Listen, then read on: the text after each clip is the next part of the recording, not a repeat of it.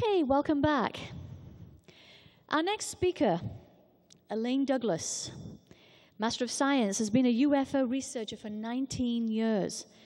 She's currently a MUFON co-state director for Utah, and she was for many years MUFON state director for Washington, D.C.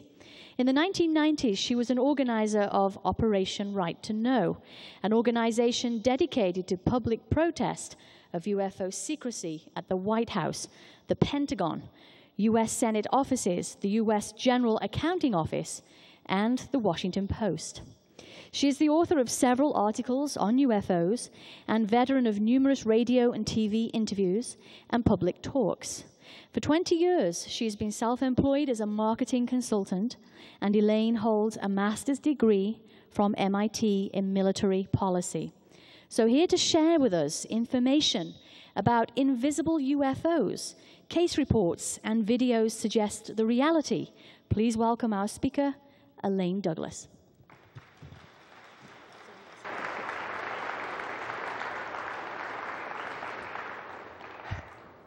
Hello, everyone. Hasn't this been a great conference so far?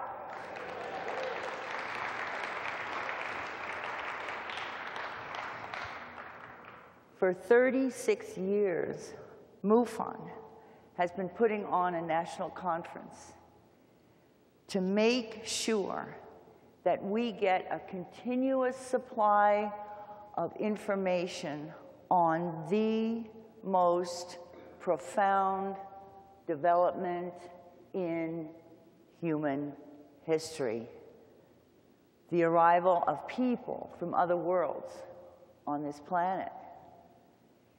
If you're not a member of this great organization, what are you waiting for? Golly, get your free gift. Join MUFON today.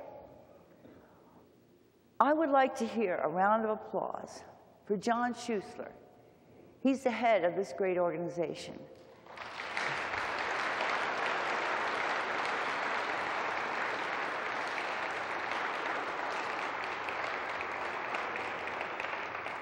And for his team, and for all of us here who have the good sense not to ignore the most profound development in human history.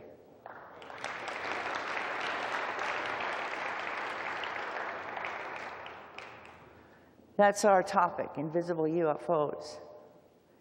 Do you believe that? Do you believe that? Do you? I'm here to talk about UFO invisibility. Startling topic, no? How many people here believe that UFOs can make themselves invisible? Hold it, put up your hand. Okay. How many people here do not believe UFOs can make themselves invisible? Oh, good. Okay. How many are not sure? Okay, good. Okay. By the end of this talk, we're going to make up our mind. They're making me give a PowerPoint presentation here today, and you know what they say. Power corrupts and PowerPoint corrupts absolutely. So remember that if they ever ask you to give a PowerPoint presentation. Now, I know everyone here wants to see a picture of an invisible UFO. There it is. Just kidding. I want to thank two people. I want to thank Ron Regier, my colleague. He's the one that got all these slides and videos up here. I couldn't have done that. Thank you, Ron. And I want to thank John Schuessler for having the vision to see invisibility, because not everybody does.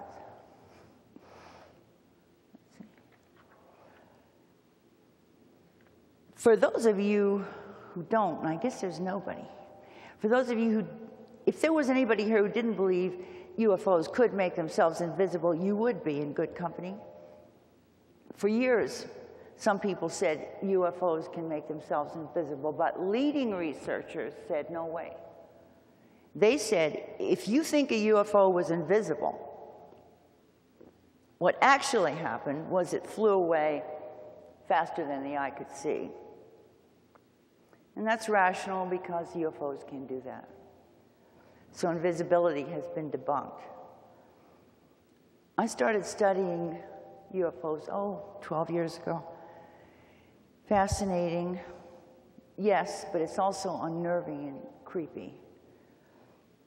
As Jaime Maussan of Mexico says, they can watch us and we can't see them.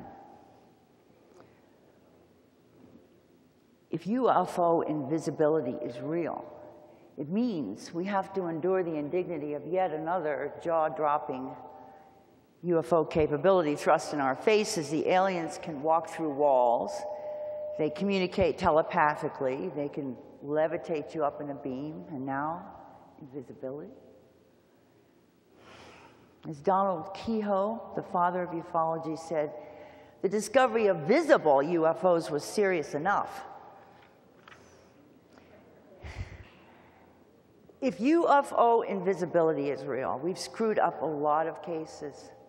We've told a lot of people they were nuts. We've thrown a lot of cases out the window. The all-knowing UFO investigator said, you know, I distinctly remember one time meeting a gentleman who'd met some UFO witnesses, and they said they saw a UFO, and these other people, their companions, didn't see it.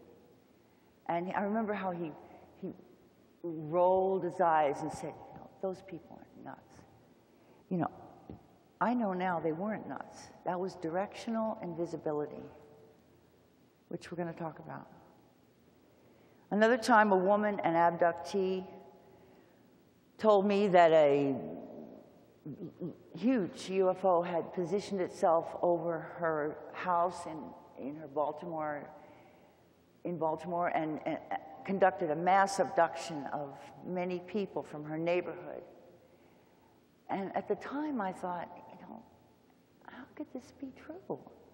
Wouldn't uninvolved people have seen this blatant activity and reported it?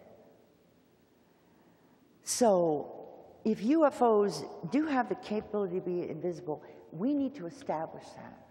We need to see our way out of confusion in case investigation, and we need to face the fact, as Jaime says, they can be watching us without our knowing they're there.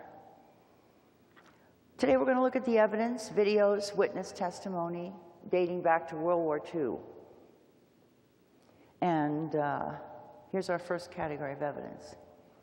Okay, optical invisibility. Radar visibility, or you can't see the UFO, but the radar can. A very early case which exemplified optical invisibility, radar visibility, is the Nancy Shoto case, brought to light by Donald Kehoe in his 1955 book, The Flying Saucer Conspiracy.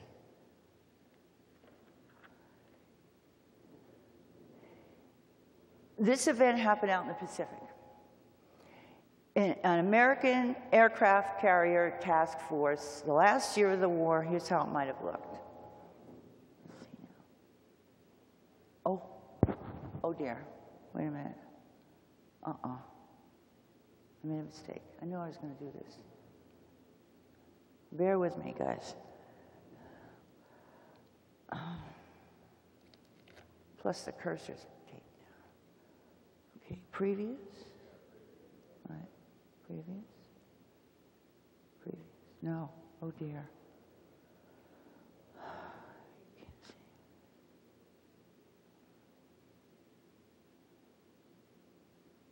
Oh no, I'm doing it wrong. Sorry. It's my fault.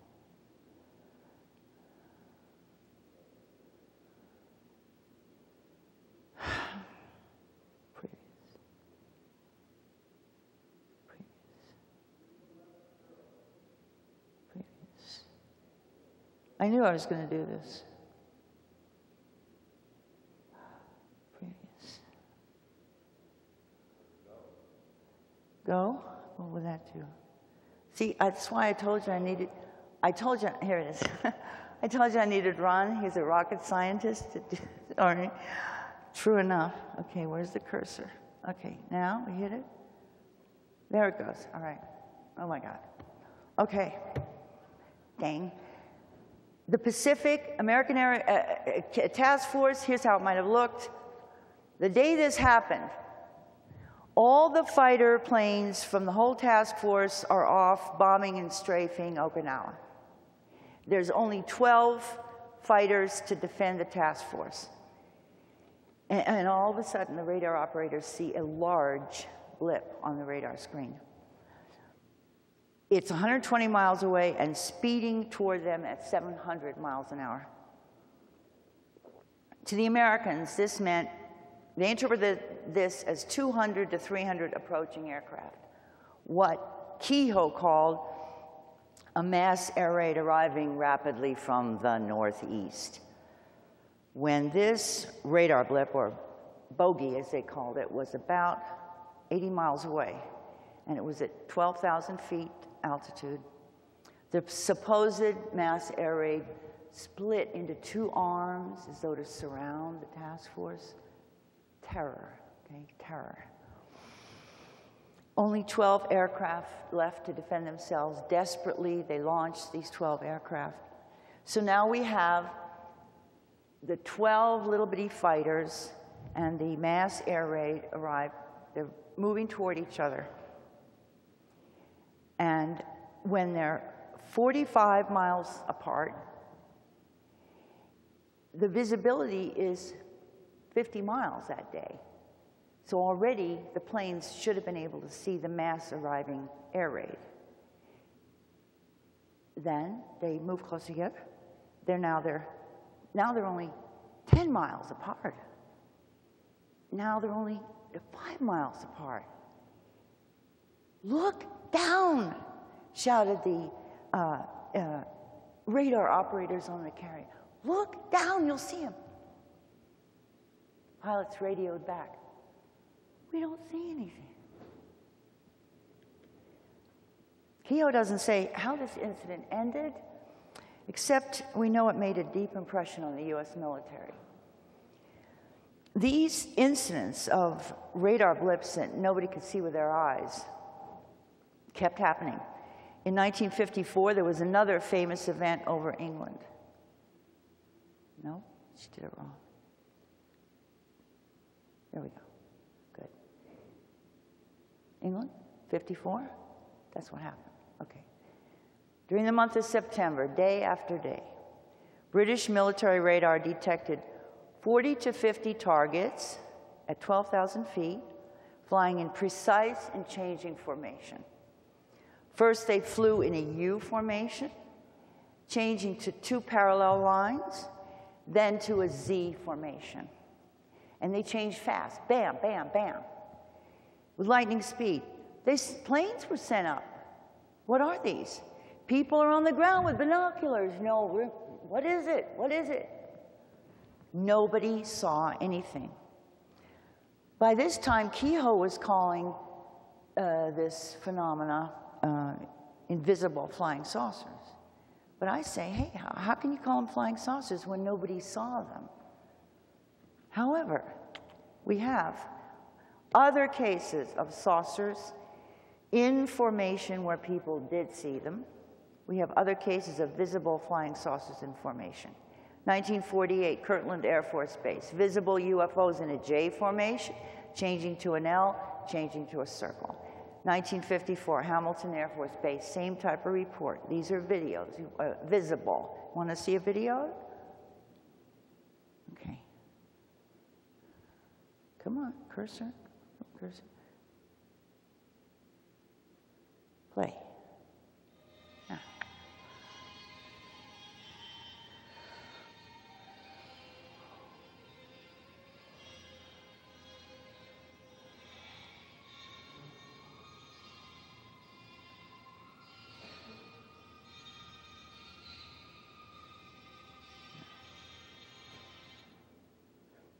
Okay, you can't see. That's our category. You can't see the UFO, but the radar can, because what you saw on the video just now was visible UFOs in formation. What you saw in England in 1954 with the binoculars looking up was radar targets in formation. I have additional cases for the intervening years from '54 to the present, but in the interest of time, I'm just going to bring it up to the present, because this invisible radar thing is still happening.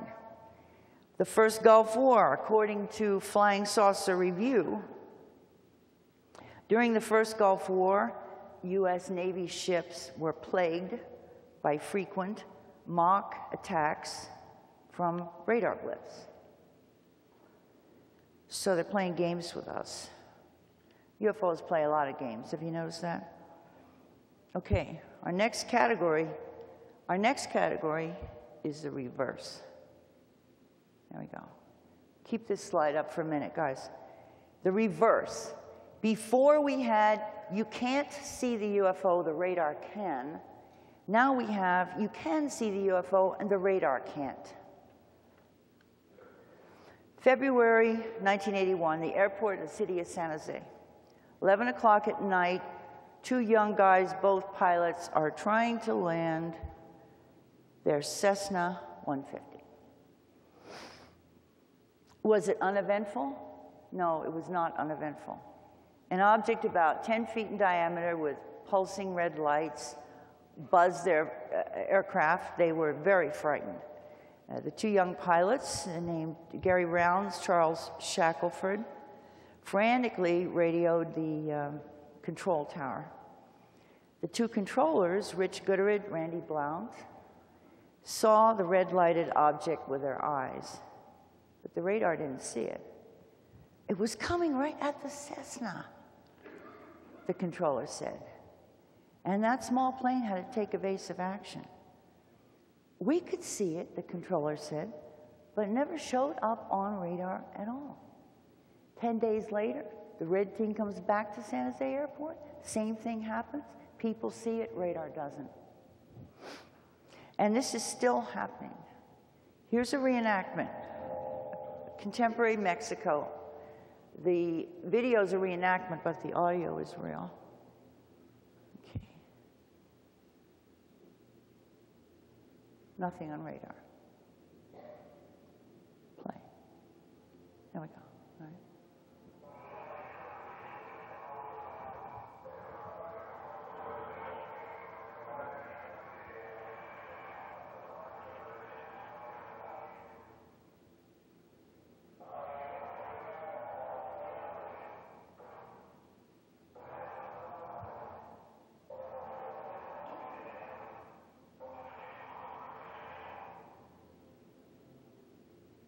Okay, here's our categories. You can see the UFO, the radar can't. You can't see the UFO, the radar can't. What these cases suggest is UFOs selectively invisible to the electromagnetic spectrum. Remember, radar, visible light, both electromagnetic radiation. Okay. Here's our third category of event. UFOs which disappear without seeming to fly away. This case was reported in the MUFON Journal. The next case I'm going to tell you about, the MUFON Journal. I get a lot of information from the MUFON Journal. If you don't receive the MUFON Journal because you're not a member of MUFON, dang, no, you're missing out. According to the MUFON Journal, November 1994, a lady named Janice Reck, who has a farm in Tennessee, at 4:30 p.m. Finished feeding her cows. And she noticed something on the horizon, coming toward her. Eventually reached her, and she found it was a triangle about as big as a car, a mini triangle. Never heard of those before. And it stopped right over her barn. And so she starts walking toward it. She's going toward it. She wants to get a closer look. Bang, it's gone in the blink of an eye. And I could relate to you case after case after case of this. Tons of people have seen this happen.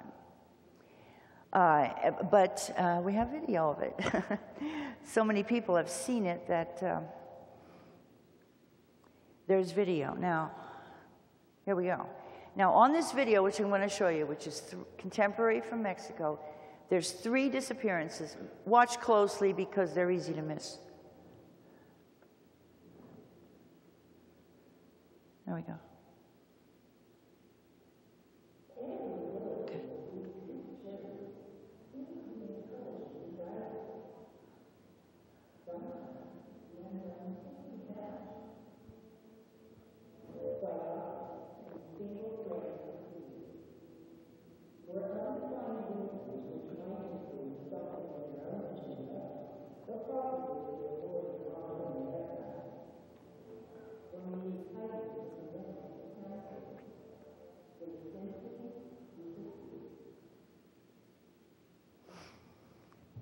They simply disappear, she said.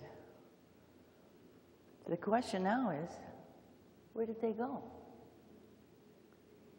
Did the UFO become invisible, draw a cloak around itself so we couldn't see it? Or did it move away? And the reason we couldn't see it is because it wasn't there anymore. Keep these questions in mind. What I'm going to show you next is a Billy Meier film made in the 1970s. This is raw footage, 8mm footage. And in this, you're going to see a craft disappear and reappear 5 times. The audio you'll hear is Meier talking to a Japanese film crew that's there. And now, because Billy Meier has a German accent, it's really a very charming accent. It's hard to understand. So I put what he says up here. Now we're going to read it together, okay? So that when you see it, you'll get what he says. Billy Meier. Here the ship is chomping away. There the film isn't cut it. And on that place, when the ship chomps away, it's nearly the speed of light, and you can't see anything. It's here, and it goes, you see? And at that time, when the ship leaves, then all was gone. All the wind, all the voices of birds, and everything what's happened around. And you can't hear anything. You can't feel anything. Not a piece of wind or something. But it all comes back when the ship returns. And my self-camera, I had something like electric shock.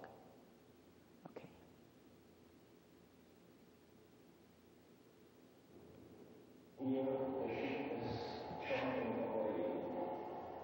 There have been mixed echoes on that place when the ship chomps away. It's nearly speed of light, and you can't see anything. It is here and it goes. Here.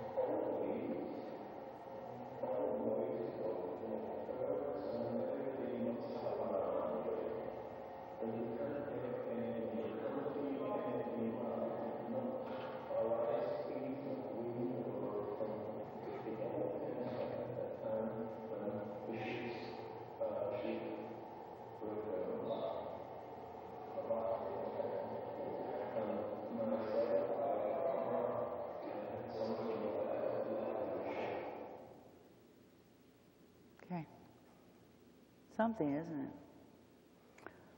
And because there are long periods between the disappearances and the reappearances in this video, it seems to suggest that the craft did move away. And the reason we couldn't see it was because it wasn't there. Looking at Billy Meier's comments again. No. Come on. There's his comments again. He believes the ship left at the speed of light. However, he also notes that when the ship was gone, the wind stopped, the birds stopped, and everything what's happened around stopped. This suggests to me that something remained behind to exert this impact. What we're going to see next is the Japanese, the Japanese film crew's analysis of what we just saw, what they made out of it. And Meyer has told the Japanese that the ship can travel through multiple dimensions. And on this analysis, the Japanese state that when the craft disappears, it's possibly to another dimension. This means that Meyer and the Japanese are not toying with the idea of invisibility. They believe the craft has left the scene. Maybe it has. The Japanese also note that the transition into and out of visibility takes 1/20th of a second and is accompanied by a 1/20th of a second bright flash of light, and this has been noted by other researchers.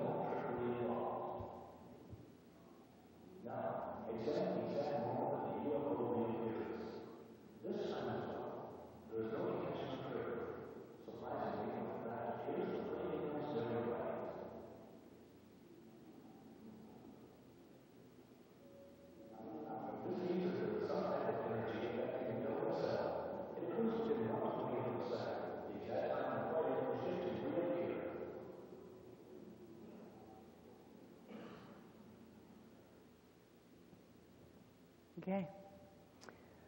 So the idea the ship has moved into another dimension is a variation on the more conventional idea that the ship flew away faster than the eye could see. With both these interpretations, the ship is no longer there. You don't see it because it's no longer there. Now we're going to look at another video analysis done by Britt and Lee Elders. They note, like the Japanese, the 1/30th of a second it takes the UFO on the video to disappear. And this is contemporary footage from Mexico. This video is not too clear the way it's presented, but I still think it's of some value to us.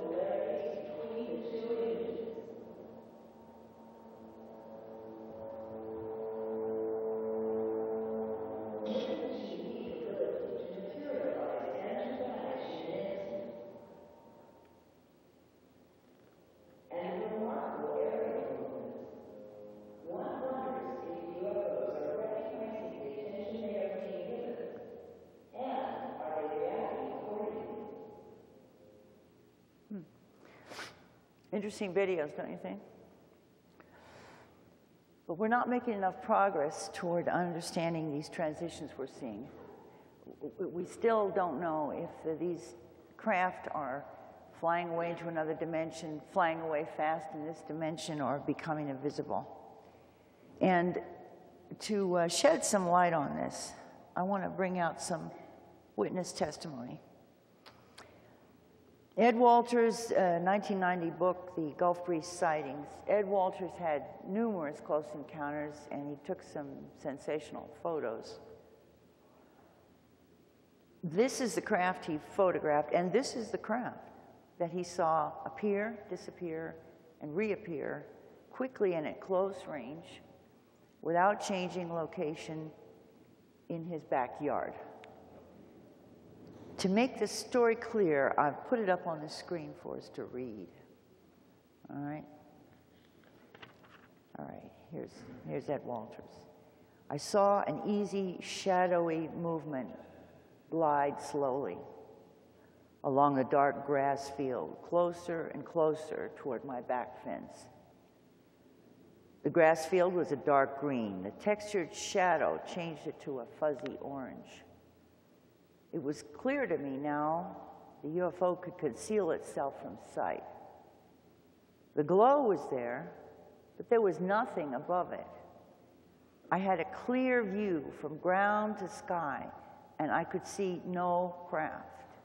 I could see a complete panorama of the backfield. There was nothing there but the glow. I called to my wife, Frances, and then, wink, there it was. The complete form of a UFO, about 10 feet above the ground, 150 feet away. I heard Frances whisper, "Call the police." I answered, "You call the police? I'm going to get my camera." At that moment, the UFO disappeared. No glow, nothing. Frances and I stood together at the back door and watched for several minutes. Then the UFO popped back into view, the same place it had left. The message was clear to me.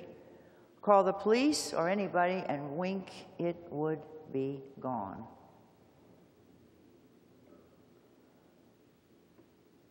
Now, this whole thing happened in what? 4 minutes? Walters sees an easy, shadowy movement. He sees a glow. Then the UFO pops in. Then the UFO pops out. Then it pops in again. I don't think that UFO went anywhere. I think it was there the whole time. And I think it was invisible. Now, I'm going to give you 3 more cases, weird cases, as though the others weren't, that tie in with the Walters event we've just looked at. The first case happened in Australia. The second case happened in Brazil. The third in Vegas. From Filer's Files, this happened September 21, 04 at 1:30 p.m. somewhere in Australia. The witness is driving through farm country. But then he sees what he calls a strange disturbance in a corral. As he was, and he's driving by this corral, and he hears a deep bass humming noise.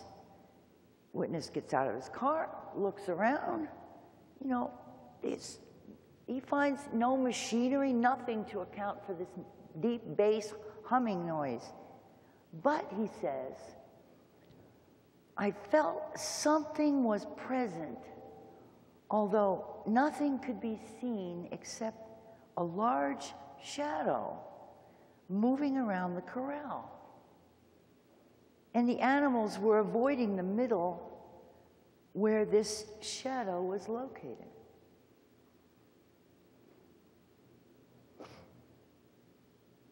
That's a picture, not a drawing. I mean, no, that's a drawing, not a picture. Next case, Brazil. Story, Tim Good's book, Alien Base, happened October 1970. Two Brazilian cattle ranchers are working with their animals in a corral. They tied up one cow. She had a calf with her. The calf was not tied up. Suddenly, all the animals become very disturbed, and they're lowing and bellowing, pawing the ground, and the mother cow is constantly turning around to look at her calf. The ranchers are going, what's going on? What's bothering this mother cow? They turn around to look, and they see the calf levitated above the ground. Okay. It's just hanging there, 3 feet off the ground, normal position, feet down. It's just hanging there. And it's bellowing its little heart out. And then the calf begins to move. Slowly. Quote, while the rest of the cattle were bellowing, lowing, and churning about in evident fear, the calf moved slowly, parallel to the ground. It slowly moves out the open gate of the corral, moves under some trees, and moves out into an open field. Yeah? Now the calf begins to rise. Slowly rises upward. And now the calf is silent. It takes 3 or 4 minutes for this calf to rise until, quote, still far below the cloud ceiling, the calf became invisible.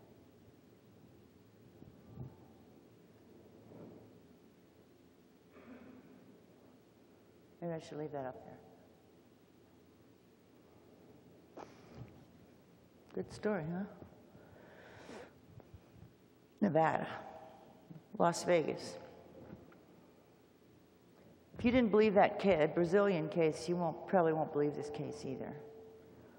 September 13th, 1994, 4 p.m. near Las Vegas. A hunter is walking through a pasture. He finds 2 dead cows. One was mutilated. The other dead cow was not mutilated. Then he sees a 3rd cow. The third cow was being dragged on its side by an unseen force. The cow, bellowing loudly in distress, dragged on its side across the pasture toward a loud and intense noise. The hunter said the noise sounded like an arc weld coming from a nearby canyon. As the cow is being dragged, it's struggling desperately to get on its feet. It was unable to do so. The hunter being a red-blooded American, fired a shot in the direction of the noise. Immediately, the cow stopped moving, the noise ceased. The hunter then thinks twice, and he goes to get help. He comes back in 30 minutes with other people. They find the mutilated cow where it had been, the dead, unmutilated cow gone, and the cow that was dragged across the pasture by an unseen force gone. Okay? So what do we have in these 4 cases?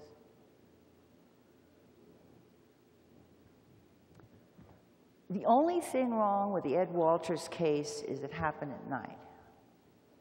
The great thing about the case is it had 2 witnesses. It was close range. The craft appeared, disappeared, and reappeared in rapid succession without changing location. In the Brazilian case, number 3, we see a slow transition into the realm of invisibility. 2 stupefied ranchers stood and watched it.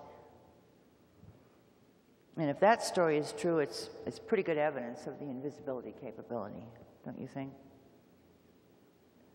In the number 4 case, Vegas, the cow is dragged by the unseen force, just like in the Brazil case.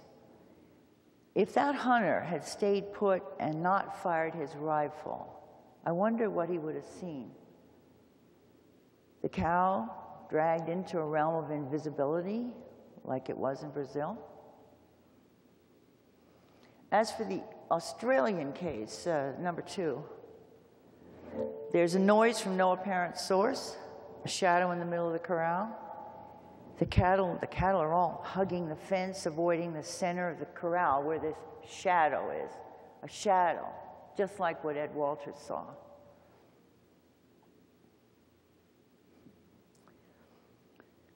You know, the darndest thing about invisibility is you can't see it. You have to infer it. And it may be that none of these individual cases by themselves is conclusive. But what we're doing is we're accumulating evidence. And I think when we get to the end of looking at all the evidence, we're going to reach a conclusion. Okay, next category. Oh boy. Now, don't try to keep these categories straight. Okay? Don't even try anymore. What this category is: infrared or heat visibility, optical eye visibility, radar invisibility. The infrared can see the UFO. You can see the UFO, but the radar can't see the UFO. Don't try to keep categories straight. Just remember that what we're beginning to realize is that the UFO is selectively invisible in the electromagnetic spectrum and selectively invisible to sensors that sense electromagnetic radiation. The eye is a sensor. Radar is a sensor. And there are heat sensors. Here's our first case with a heat sensor. The case fits into the category that was on the screen. Bruce Maccabee reported this case. It happened in 1990 in Russia. It's just a short snippet, but it illustrates it. Military aircraft flying near Moscow. Pilot sees a UFO. He trains his radar on it. The radar picks up nothing. He trains his infrared sensor on it. The infrared sensor detects the object. So the radar failed. And by the way, he took a picture of it, and the picture came out. So this Russian UFO, invisible to radar, visible to the eye, visible in the infrared. An infrared camera, by the way, it takes a picture of heat. It doesn't take pictures of the visible light that we see. It captures heat. And I wonder what Ed Walters would have seen in his backyard if he had had an infrared detector in his backyard, or radar for that matter, would he have seen the UFO disappear in front of his eyes, but he's still picking it up on the infrared or on a radar? If it had appeared, disappeared, and reappeared, which it did, and during these transitions, if the infrared had been on continuously and he got a continuous return, a continuous heat image, despite the visual disappearance, then we would know that the UFO was still there, and we would know that optical invisibility for UFOs is a reality. Now, we have something like that, almost like that in the next video. This is a contemporary video from Mexico. It was brought to light by Jaime Maussan. Here's what it is. Simultaneous camcorder and infrared photography, and they're on the same tripod. So 2 cameras mounted on one tripod, so they're stationary with respect to each other. One camera is a camcorder, the other is an infrared camera. Okay, let's watch.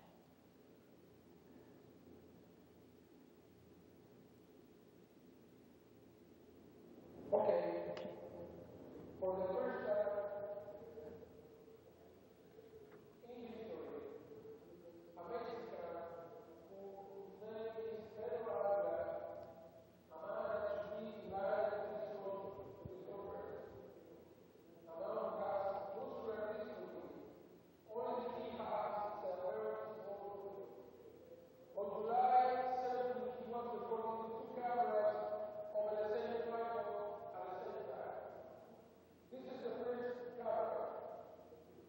There is a counter there. Can you see it? No, but you can. Because it's impossible, because it's not visible to the normal spectrum. Unfortunately, what Pedro did was to record the same camera over the same tripod, one camera over the other.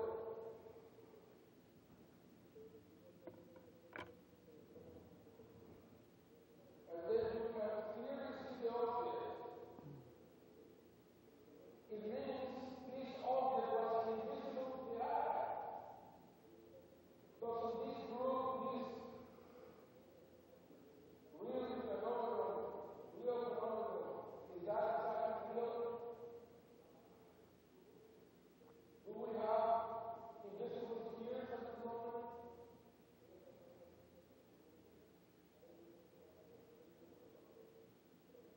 I don't know if you go soon it just disappears.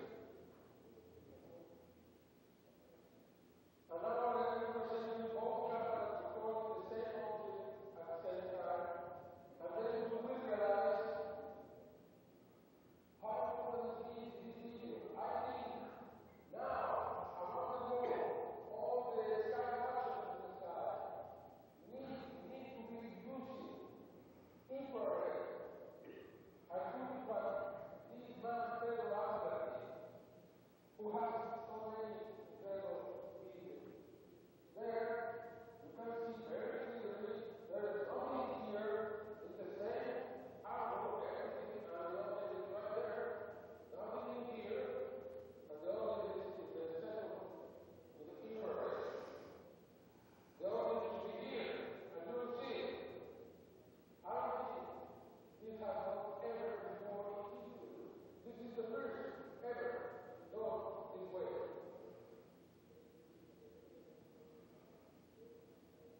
It means there is a presence. It means that what we suspected for so long is real. They can watch us and we can see them. And that explains so many other things, so many other events.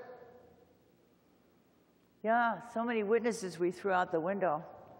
We're getting to the point with this subject where we're going to be able to move the idea of invisible UFOs from folk tales in the UFO community and urban legends to where it could be proved to a skeptical outsider.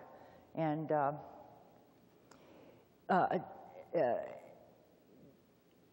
I wanted to say that this version of invisibility is sometimes invisible to radar, sometimes invisible to light, but maybe not to infrared. We don't have any cases in which the infrared failed. Did you notice that?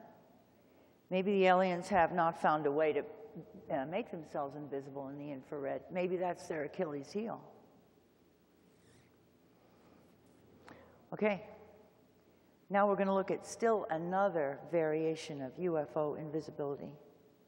This is directional invisibility. It means if you're in one place, you can see the UFO. If you're in another place nearby, and you should be able to see it, but you can't. Now, this capability of directional invisibility, according to the angle of visual observation, could be established. That would end the question of whether optical invisibility is real or not. If it's true that you can see the UFO and move 30 feet to the left, and now you can't see it, that would tell us the UFO did not fly away, did not go into another dimension. So what evidence do we have? Here's a video of Billy Meyer describing directional invisibility. Once again, we're going to read what he says because of his accent. It starts out where the Japanese guys say, Billy, when you go out to film these UFOs, there's houses there, cars, roads. Don't other people see these UFOs when you're out there filming them? And Meyer says, okay, Billy Meyer, slide, yeah. You see, that's very funny. If you take this here, and he points to some object on this. If you take this here, think, now that's the ship. And I'm staying here with my camera. Everything around the ship, up, down, right, behind, will be closed. Nobody can see anything. There is a free line only to see something through here, the camera, to my face, to my eyes. And I'm staying here to get the picture from the ship. If you stay there by the lamp or by the tree, you can't see anything, because there the sighting will be closed for you. Only will be open this way to the camera. And this happens the most time. The Japanese guy says, how could they do it? And Billy says, I don't know. Come on.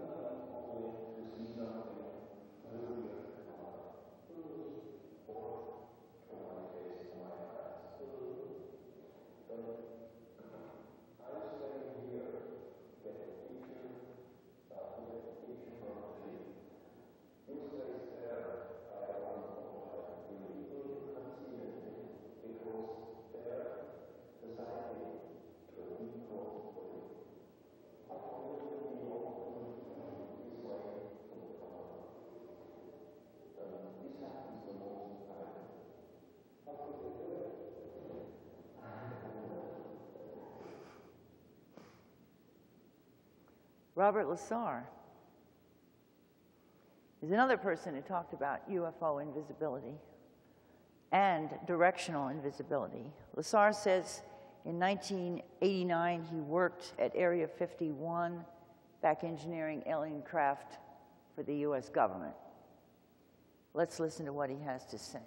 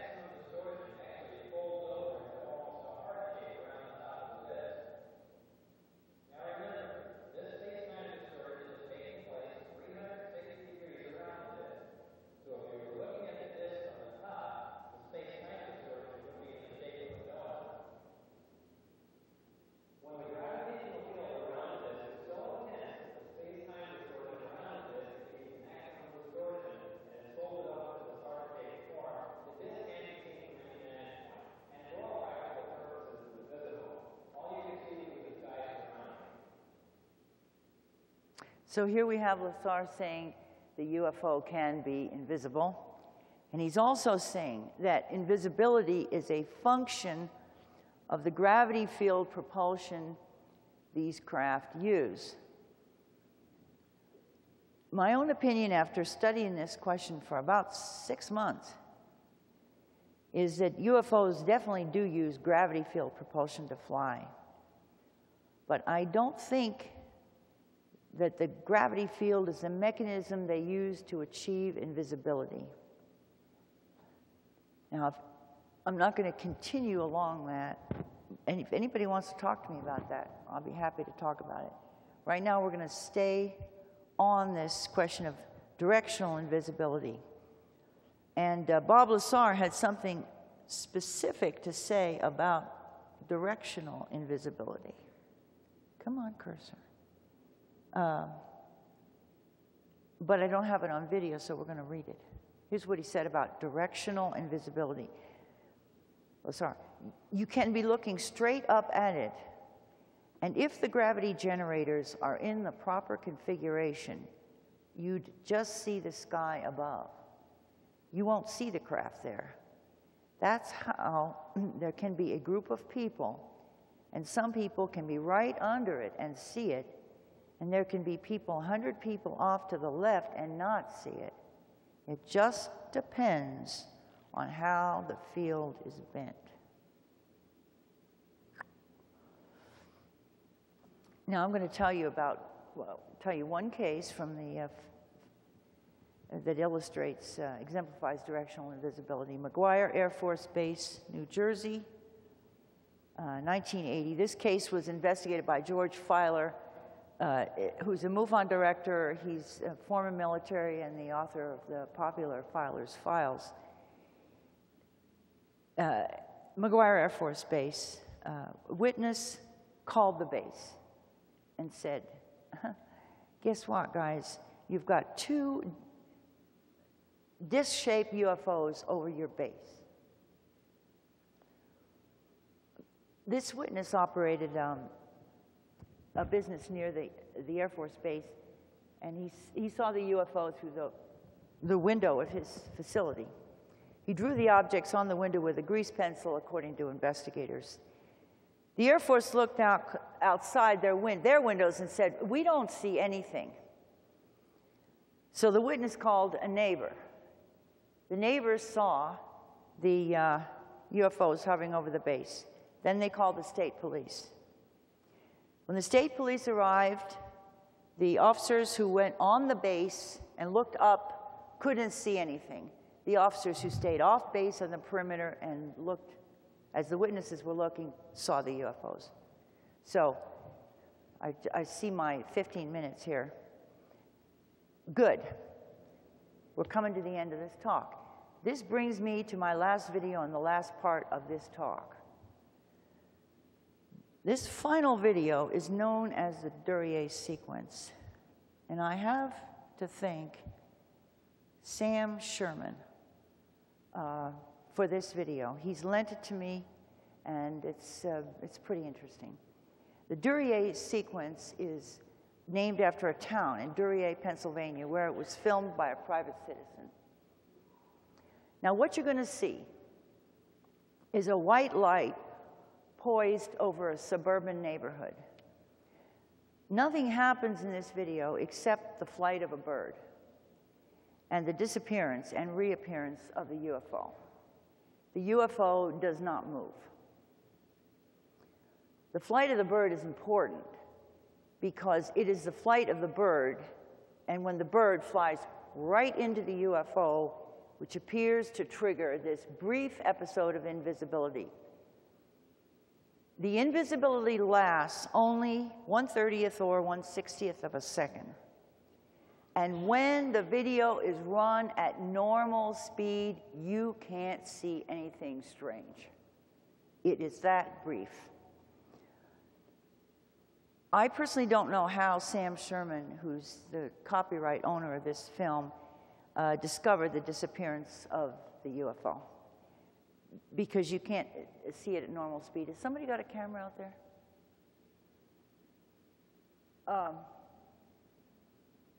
I need for you to bring that camera up here and put it on the table, because I can't have you take a picture.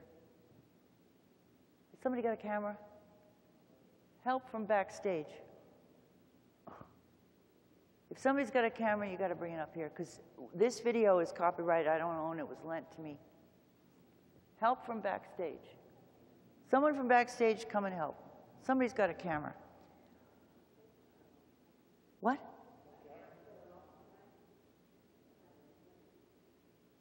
Well, I saw a flash out there, a camera. It's not me, guys. The gentleman lent me then, he said no copies of any kind. So I'm wrong? I should forget what I said? Good. Okay. I was saying, I don't know how Sam Sherman discovered the disappearance, because you can't see it at normal speed. What Sam has done on this video is show the sequence of the bird intersecting the UFO 5 times, each time slower than before. The 3rd time you see the bird intersect the UFO, you will see the UFO disappear. The 5th time you see it, the tape pauses to let us stare at the empty video screen. At that moment, there is absolutely nothing to be seen. The UFO is completely, totally gone. And after we watch this, let's see if anyone would argue that the UFO flew away or went into another dimension for 1/30th or 1/60th of a second.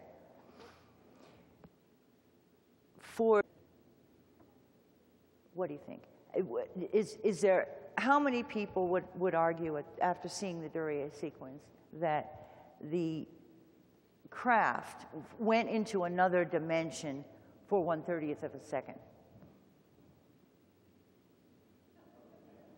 Okay. How many people would argue after seeing the video that the craft flew away and came back in 1/30th of a second? Yeah. How many people think it was invisible, optically invisible?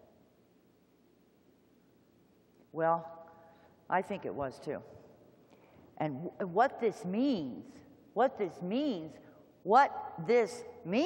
is we now can, as a factual matter, can establish that the UFO can make itself invisible. No more urban legends, no more folk tales. Thank God for the camcorder, because I think based on the camcorder, it's a significant advance in UFO research. And I appreciate your helping me to evaluate it, or going through the reasoning process with me. And you can put that slide back up. I have one more little tiny case. I just want to put the kicker on this whole topic about with this little tiny case involving a bird, hey, which I found on the website of the National UFO Reporting Center. This case puts the nail in the coffin. There's the report. The witness, Wisconsin, 03. He says, the witness, this happened when I was driving down the street. I saw a bird flying about 50 feet above the ground. It was just flying swiftly through the wind, and then bam! It stopped dead in flight like it hit a wall. I assure you, there was nothing in this way that could disrupt my view. And then it fell and hit the road. Whatever it hit was transparent and strange, but the street lights at this intersection where this occurred have been messed up for days now. You know, the thing that gets me about this story is there's no UFO in it. How did it get reported to the National UFO Reporting Center? The witness evidently thought, and I'm not saying he's wrong, I think he intuited, you know, I'm willing to accept that he intuited correctly. But he never saw any UFO, and he reports it to the UFO organization. Just like the man in Australia who saw the shadow in the corral and the cows hugging the fence and avoiding the shadow in the middle, he didn't see a UFO either. But somehow his report made its way to a UFO organization. Apparently, some people see UFO invisibility with a third eye. So, ladies and gentlemen, that's our talk. And it's been a pleasure. Thank you. Thank you for working with me to reach this conclusion. Thank you very much. Thank you. Thank you. Sure. Oh, do we have any time? She's in control. 2 minutes? It says on the screen 2 minutes. Okay, if you just take a couple of questions. Does that count the 5 minutes I was late starting? Because I was supposed to get that.